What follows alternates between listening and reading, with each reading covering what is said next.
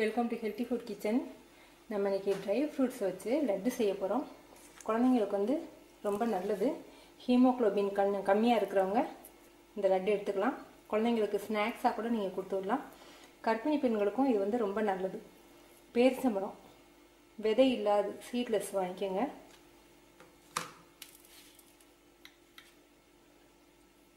பாதாம் பருப்பு ஒரு கைப்பிடி அளவுக்கு எடுத்து நறுக்கி வச்சுருக்கேன்.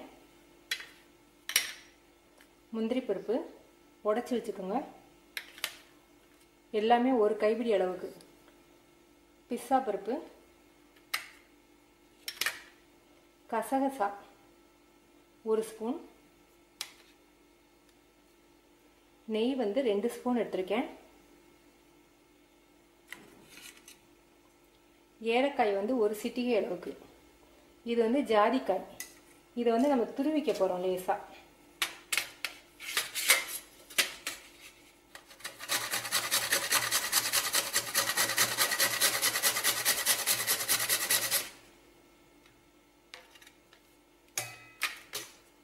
இதில் ஒரு சிட்டிகை அளவுக்கு போதும். அதிகமாக போட்டிங்கன்னா ஸ்மெல் ரொம்ப தூக்கலாக இருக்கும்.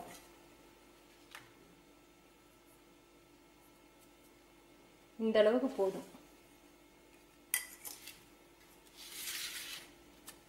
இப்போ பேரிச்சம்பழத்தை நம்ம மிக்சியில் போட்டு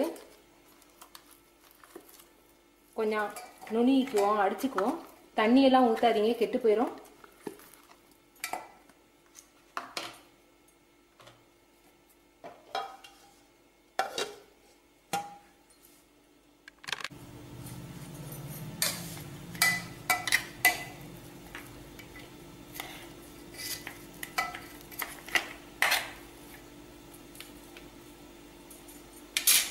இந்த மாதிரி அரைச்சிக்கிட்டோம். இப்போ எப்படி செய்யறதுன்னு பார்க்கலாம்.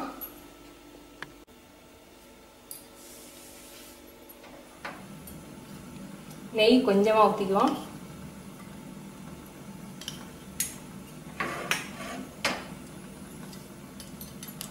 இதில் நம்ம முந்திரி பருப்பு, பாதாம் பருப்பு, பிஸ்தா பருப்பை ரோஸ்ட் பண்ணி விட்டுருவோம்.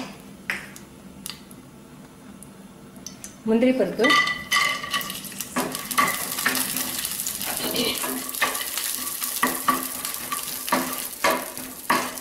பாதாம் பருப்பு, பிஸ்தா,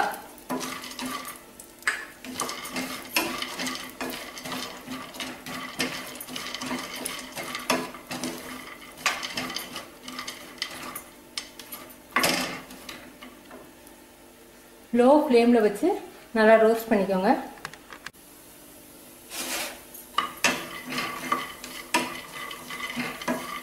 நல்லா ரோஸ்ட் ஆயிடுச்சு. இப்போ நம்ம அதை ஒரு பிளேட்டில் மாற்றிக்குவோம்.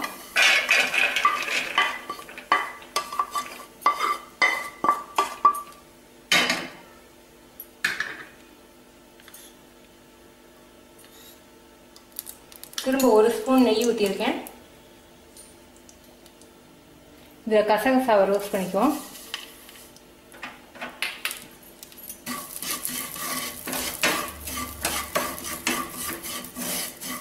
நல்ல வாசம் வரணும்.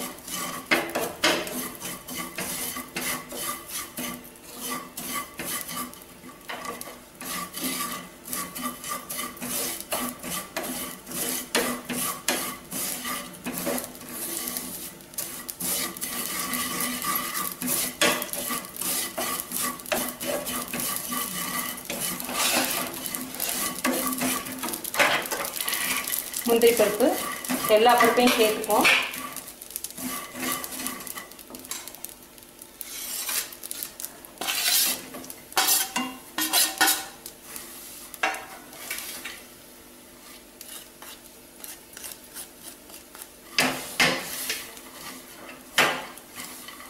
ஃப்ளேமை லோவில் வச்சுக்கோங்க.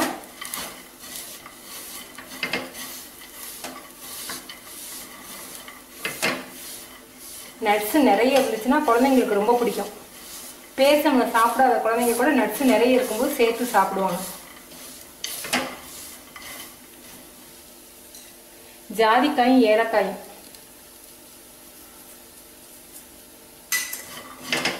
இப்போ நல்லா மிக்ஸ் பண்ணுற மாதிரி நல்லா எல்லாம் சேர்த்து விட்டுருங்க.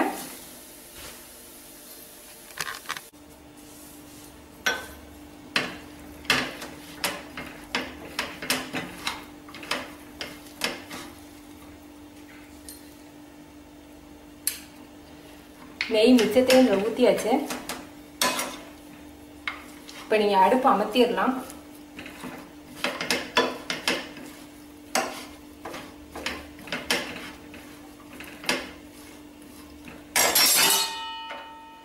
இது ஆறின பிறகு நம்ம உருண்டையெல்லாம் பிடிக்க வேண்டியதுதான். இப்போ ஆறிடுச்சு. கொஞ்சம் கையில் நெய் தடவிக்கிறேன்.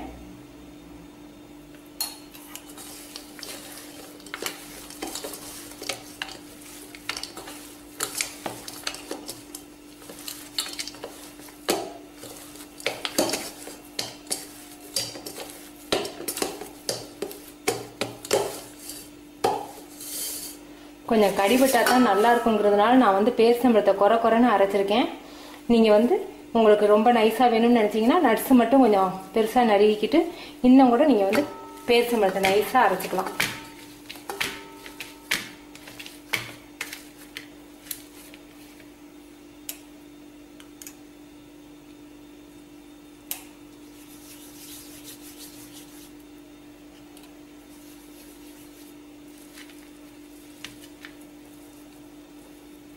குழந்தைங்களுக்கு வந்து ஸ்கூலுக்கு ஸ்நாக்ஸ் மாதிரி கொடுத்துடலாம். நல்ல ஹெல்த்தியான ஒரு உணவு.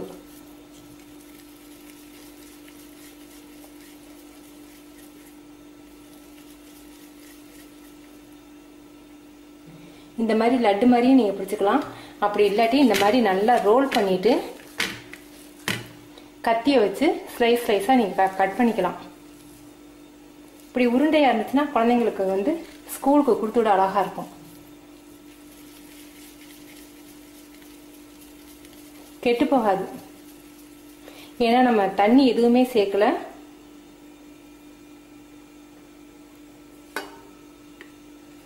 கர்ப்பிணி பெண்களுக்கும் ஹீமோகுளோபினுக்கு வந்து இந்த பேரிச்சம்பழம் ரொம்ப நல்லது. பாதாம் பருப்பு வந்து வெயிட் போடாது. முந்திரி பருப்பு மட்டும்தான் வெயிட் போடும்.